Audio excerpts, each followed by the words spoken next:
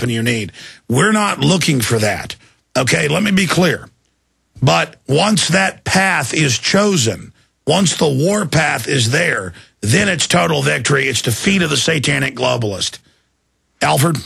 Yeah. I mean, part of the problem, what Sean needs to do right now, you keep your eyes and ears open. I don't know what the tipping point's going to be, but recognizing we're getting closer to that tipping point, your obligation is to prepare yourself. That's where you are right now. Be prepared. Be prepared. Learn, study, understand the moral foundation for what you're doing. Understand the technical foundation. What do you need for firearms, or what do you need in order to litigate?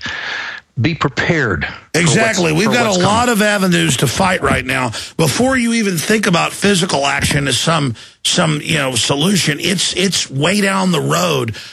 Pirate FM, local newsletters, going to city council, speaking out. Those are the things we need to use now, because believe me, it's easy to talk about violence. It's primitive, it's simple, it's quick. That's not the road to victory. We first have to get our word out and try to avert this peacefully. That's exactly right.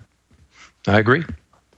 What I'm after, I just want to think it through so that when the moment happens that I'm steadfast, I'm not ready to compromise. Because what if they had a false flag terror tomorrow, and then boom, all of a sudden the town's on lockdown, they're coming around, hey, we need to get your guns because it's dangerous out here.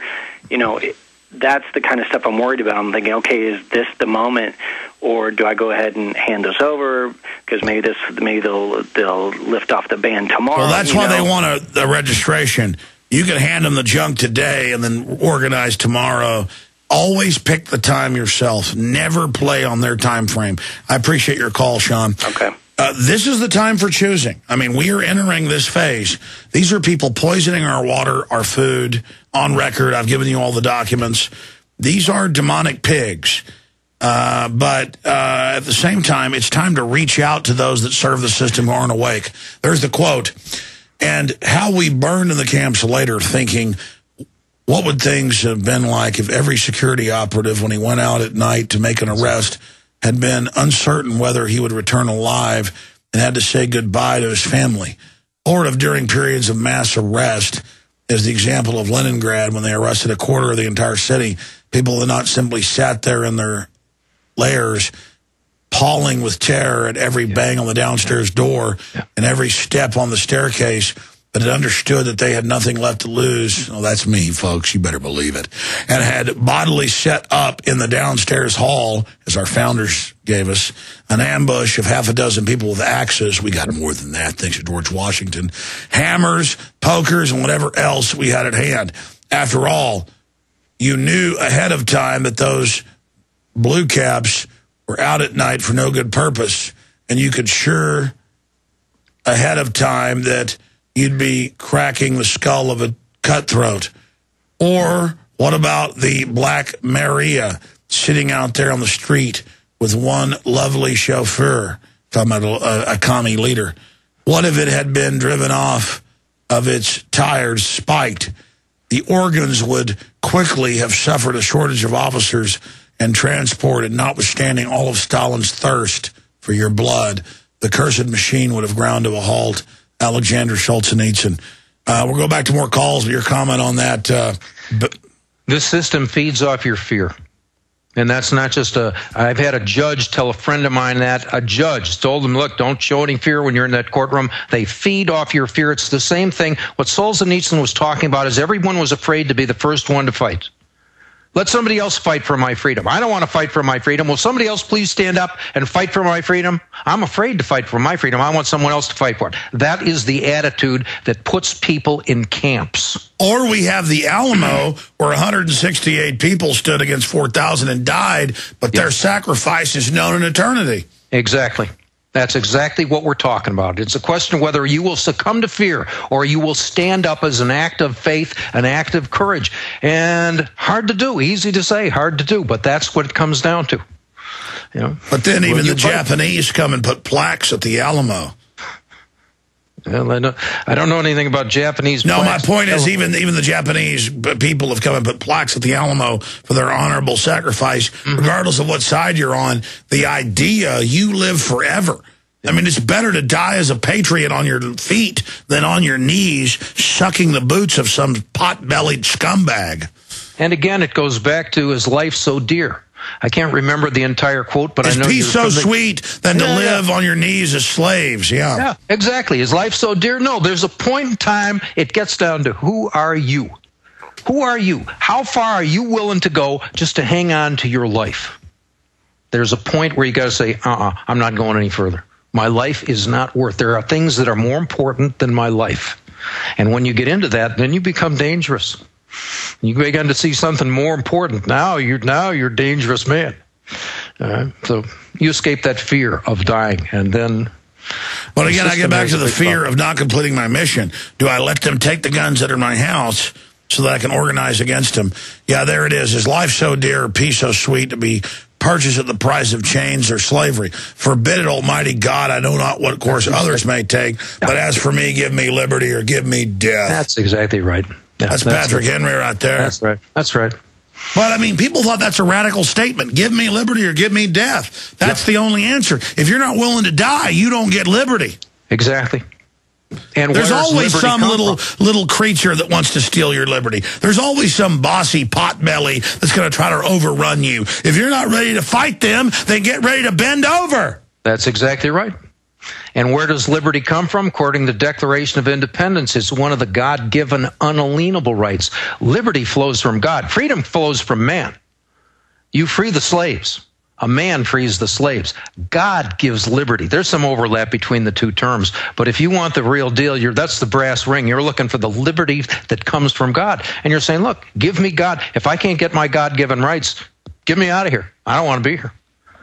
And that's the deal. From my perspective, it's spiritual warfare. It's not just liberty in a political sense or a legal sense. It's spiritual warfare.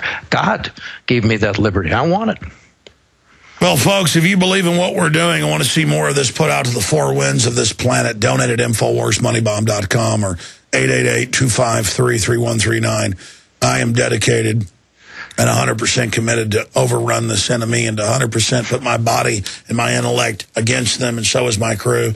Donate to us so that we can hire more reporters and get better equipment and at least attempt. Justice be done, may the heavens fall. Duty is ours. Consequence belongs to God. I don't know how this ends, but I am committed, frail and weak as I am. We are kings compared to this scum evil, and we must take them on head on. InfoWarsMoneyBomb.com or 888-253-3139 if you want to donate right now. Let's talk to Trip in New York, and Jeff, JT, Keith, Ben, Ralph, Palmer, Rachel, Don, Donna. Go ahead, Trip. You're on the air with Alfred Adask. Hi, Alfred and Alex.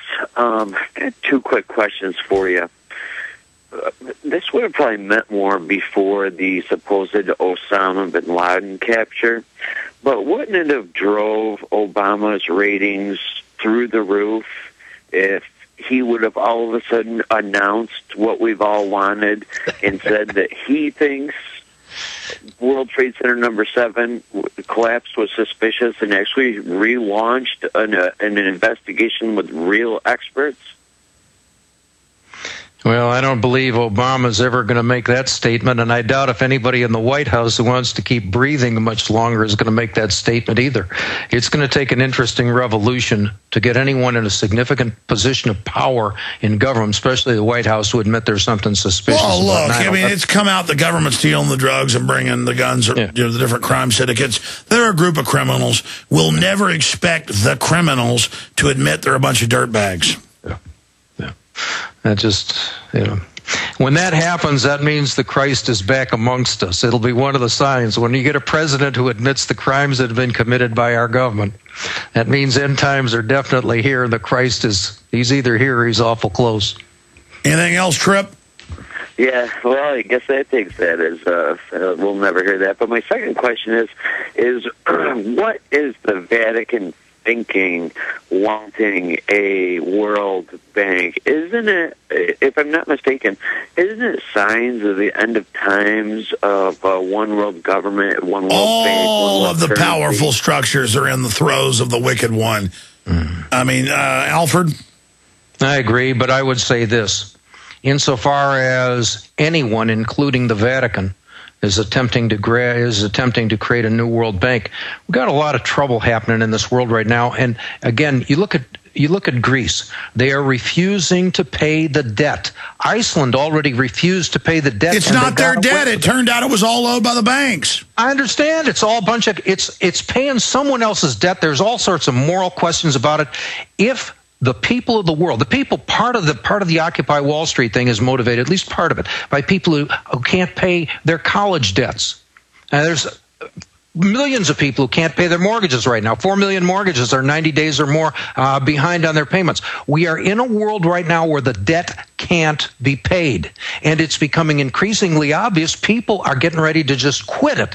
When they quit the debt, when they finally say, screw it, I'm not paying. That's all. I'm not paying. How about that?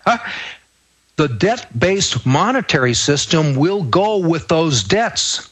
You're not going to just repudiate the national debt. And it's going to come to that, in my opinion. It has to, because it's too great to be paid. It's got to be repudiated. It's just a question whether you do it now or you do it 5 years from now or whenever.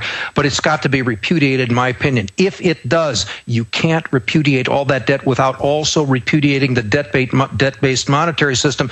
And from my perspective, without knowing the details of what's going on with the Vatican and perhaps trying to set up another bank or whatever, somebody's got to be looking at a new monetary system that's based on gold or silver. We're not going to, the debt can't be paid. I believe the debt-based monetary system's going down with it, and that means somebody's got to be putting a new banking system together right now in anticipation for this failure. At least that's the way it appears to me. Absolutely. You're absolutely right. Thank you, Trip. Jeff in Houston, you're on the air. Go ahead. Interesting hearing what's happening in your house. We can hear a woman talking to people in the background. God, I love this. I love the sounds of domestic noises. JT in Texas, you're on the air. We'll go back to Jeff in a minute. Go ahead, JT. Yeah, I wanted to get Alfred's take on what the New World Order is doing to our kids. They seem to pay attention to them. What are these people's end game? End game is to make the children accept the fact. I mean, from my perspective, I harp on this business about animals. I've seen it. I understand it pretty well. And it's part of it. They are working on the kids because they want to condition them. You know, a lot of people, and we've all been conditioned to some degree. Theory of evolution is one classic example. That theory of evolution is pretty much mandated by the government, and most people think, well, that's just scientific, and it's okay to teach science in the class and the rest of that. But the fundamental premise of evolution is that we are evolved from animals, and therefore we are animals. To my mind, it's not just a coincidence that they want to teach and force people to understand and embrace the theory of evolution. If you're just an animal, it's not going to be remarkable to you to find law that says you're just an animal. It's not a surprise. It's scientifically correct. But people don't understand that under our Declaration of Independence, we are endowed by our Creator with certain unalienable rights, and they only flow to men and women. They don't flow to animals. If you don't get those God-given unalienable rights, you're nobody. Plus, third sentence in the Declaration says that to secure these rights, governments are instituted among men. They are telling us the purpose of government as envisioned by the founders was to secure to every man, woman, and even unborn child their God-given unalienable rights. Insofar as government can persuade you that you're nothing but an animal, they have no obligation to recognize or secure your God-given unalienable rights. From my perspective, this is central to the problem. JT, does that answer your question? Yes, Alex. Anything else? No, thank you. Thank you, JT.